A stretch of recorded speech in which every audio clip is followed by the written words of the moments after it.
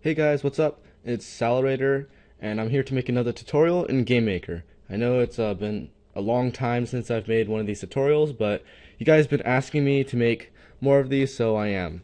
So, if you want me to make any other tutorial, just keep asking me, and if you bother me enough, I'll probably do it. Okay, a lot of people have been asking um, to add the body parts flying off the zombies. So what I did was I imported one of the images I made a long time ago from my previous zombie game or top-down shooter and import it into this game. So go ahead and make your own zombie. Just it can't be just a circle. It has to have like arms and stuff. I mean, I guess you could, but that would sort of defeat this whole purpose of this tutorial. So the next thing I want to do is I'm going to create a group, and I'm just going to name this group. I'm just going to name this characters. Hopefully I'm spelling that right, because I'm not a great speller. Okay, as you might have already noticed. So I'm just going to drop all my stuff in there and create another group called blocks, and just drag all my blocks in here. So I'm just organizing everything, and then yeah, just to make it easier to work with, rename this to, how about projectiles, and put our bullets in here. Okay. Next, we want to add another group inside of characters and call this zombie parts. Okay, so I'm basically going to go in here, copy this image. Actually, you know what? Go in here, take your selection box, and just copy a part of the zombie's body, like his arm. And do that. Create a sprite, press edit, paste it in there. Okay? And I'm going to center it and do the same thing with his other arm and his head. Okay, like that. So that's his other arm. Oh, I probably should center this. And I'm just going to name this zombie left arm. I think, no, his right arm. Okay. That's his right arm, and, well, that's weird. I just got like this random spasm in my back. And zombie left arm. Okay.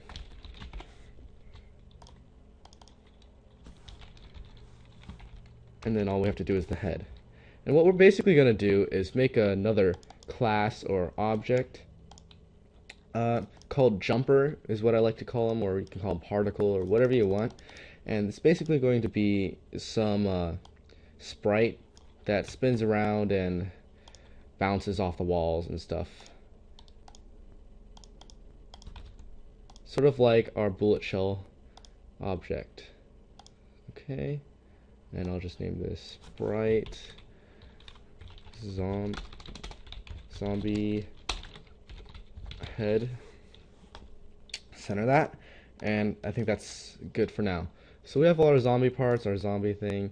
I'm just going to replace our new sprite real quick with our zombie and name this object jumper. Okay, so I'm just going to add a create event in our code, and I'm a little bit rusty since I've been mostly working with XNA and C#. And please forgive me if I forget anything basic or have to go over this several times. So let me just think for a second before I do this. Okay, so there's a couple things we need to get settled. First is rotation speed. Rotation speed. And this is basically going to be how fast the body part is going to rotate. So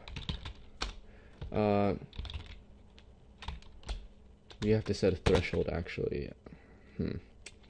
I don't really know what's a good threshold. I'll just say 10. 10 plus random. Negative. No. Actually, I should say negative 10 plus random. Dang, this is hard. Okay, actually, negative. I can't think of what I'm trying to do. Negative 15 plus random 30. Okay, so that should increment by 15 either way. So negative is spinning clockwise.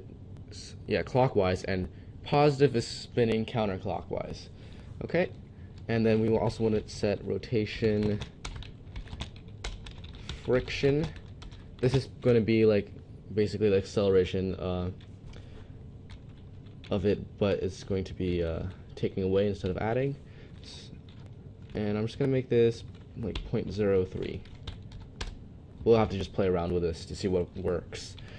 And we want to set its direction. Direction equals random 360 degrees. And what we could also do is have them sort of go slightly towards wherever the bullet hit, so it doesn't just splatter in all directions. It sort of goes in the direction where the bullet exited. I don't know, it might just add another cool effect there. And we want to set the real friction, actually we want to set speed first, equal to again, I don't really know, 3 plus random 2 friction equals 0.03. Okay, so I think we're good for now. Okay, and do we have our surfaces set up correctly? I think so. So I'm gonna add a step event and collision with wall. When it collides with a wall, it's just gonna bounce. So where's that bounce thing? Okay, not precisely. Okay, that's fine. Now we just have to add some code to our step event.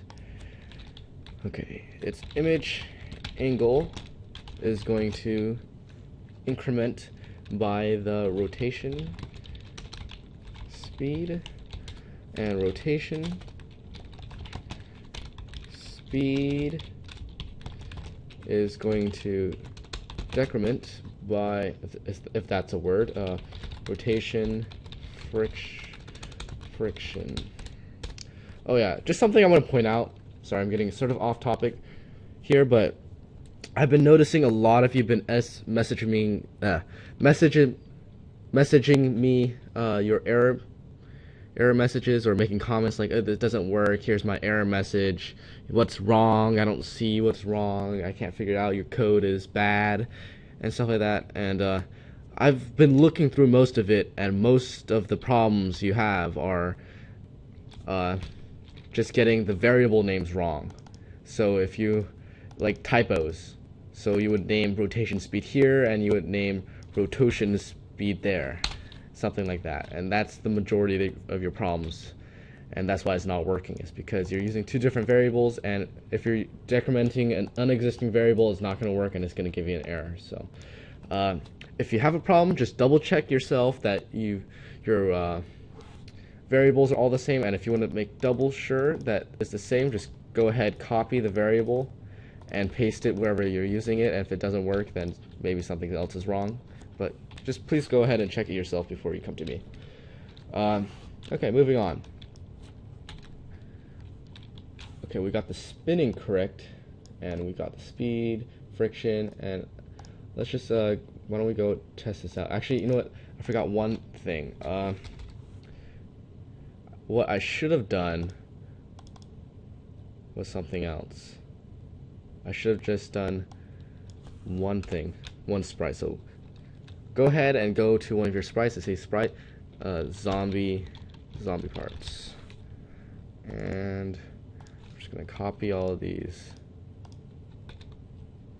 and just press use maximal size, just so we are not missing any of the parts. And actually, I'm going to redo the head again because I'm not happy the way I did it.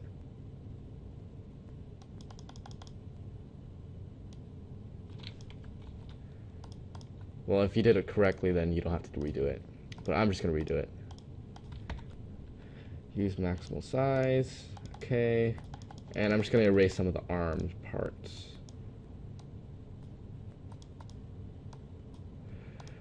Okay. And then to add another little effect, what you might want to do is colorize this to red. More of a red.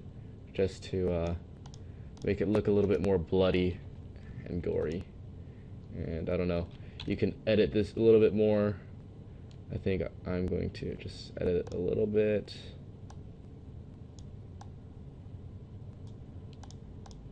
Just make it a little darker and redder. Okay, so you should have a string of images like that. Go to your object thing, and we want to make the image wherever it is.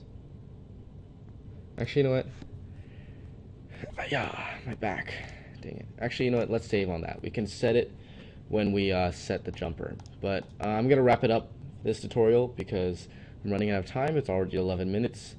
And yeah, so I will continue this on the next tutorial. So thank you for watching. I hope to see you in the next tutorial. Please give a thumbs up, subscribe, do all that stuff. And thank you.